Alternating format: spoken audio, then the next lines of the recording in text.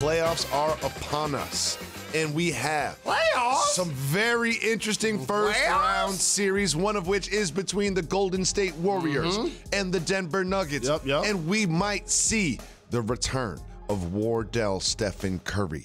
Can he swing this series? So, like all of us, I remember the greatness of how the Splash Brothers just, took the league by storm, won 3 championships.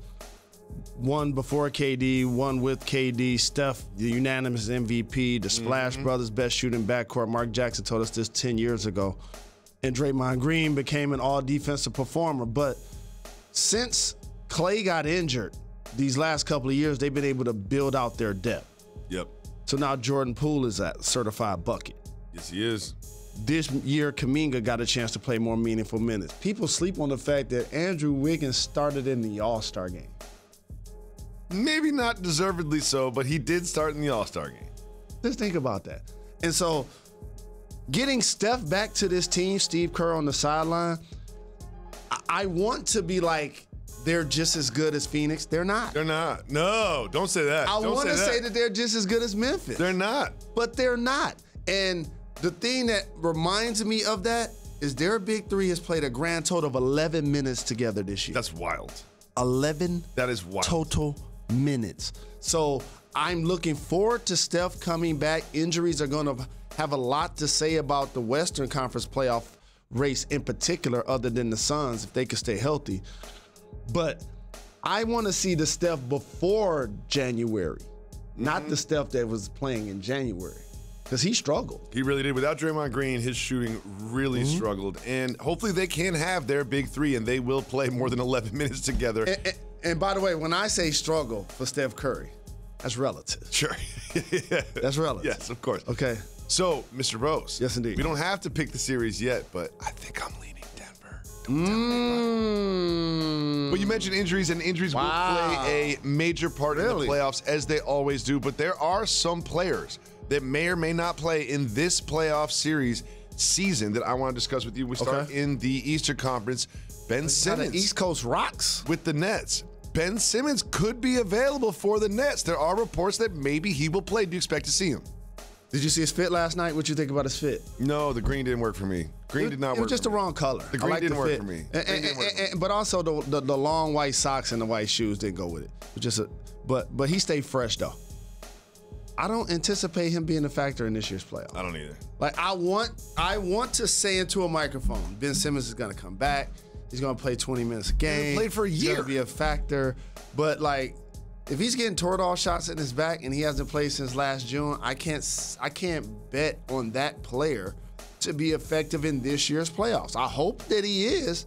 We shall see. You and I always joke that Luka Doncic is always banged up. He's always playing with Kaiser Soze. However, that calf injury looked pretty bad in the final regular season game, and he's now in the playoffs. How impactful do you think that injury will be on the Mavs' success? When you watch Luka play and you watch the Joker play, they dominated just like LeBron and Steph did. The difference is when you're younger, you can carry the team because you can stay healthy usually. Yeah. That was the difference. And as long as they have Luka, they can win a first-round series. Just like you just picked the Joker potentially to beat the Warriors. Without Luka, Wallace. Wallace. Another player looming that could potentially come back, Kawhi Leonard. We saw the Clippers last night lose to the Timberwolves. Paul George had a great game. Can they add Kawhi to this team? He ain't coming back. He's not coming back. He ain't coming back. You know anything about the history of Kawhi Leonard?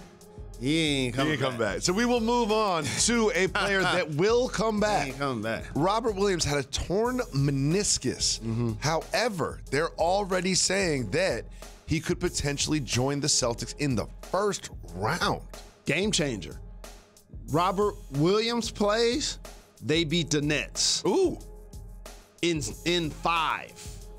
But he's not going to be there for game 1. Robert Williams doesn't play? Talk to me. 7-game series. 7-game series. And his return may be the deciding factor. If he does not play, they likely don't win. Well, I just picked the Denver Nuggets to beat the Warriors in the first round. And there could be a potential. who are you picking in the Nets? Boston.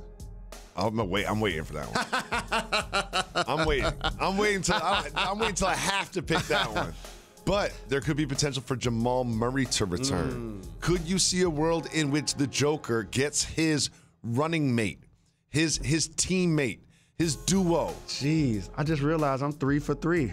Ben Simmons, Kawhi, Murray. I don't think Murray should come back. You don't think so? No. Because, like, there's a risk versus reward here. The reward is he comes back and they win the first round. The risk is that he gets hurt again. We saw it with KD in the finals. That coming back for the playoffs without any warm-up games, without working yourself back, there's not a long history of players doing that and it being successful. And for me, this being 20 years doing this, I'm wrong a lot. When you say that about KD, it reminds me. When I go on TV and I'm like, hey, man, I know people that was at the workout. KD shouldn't come back. I look down at my phone, people mad at me. Team texting my boss, texting the producer. Why is Jalen saying this? Yeah, you know what I'm saying? Everyone's mad at you. Yeah, they mad at me. You know what I mean? It's the finals. Like, you're supposed to be up in the game. Like, what are you doing? I'm like, KD shouldn't play. I know somebody that was at the workout. They say the workout didn't go well. Then he got hurt the next game. Yes, he did. Thanks for watching ESPN on YouTube. For live streaming sports and premium content, subscribe to ESPN+.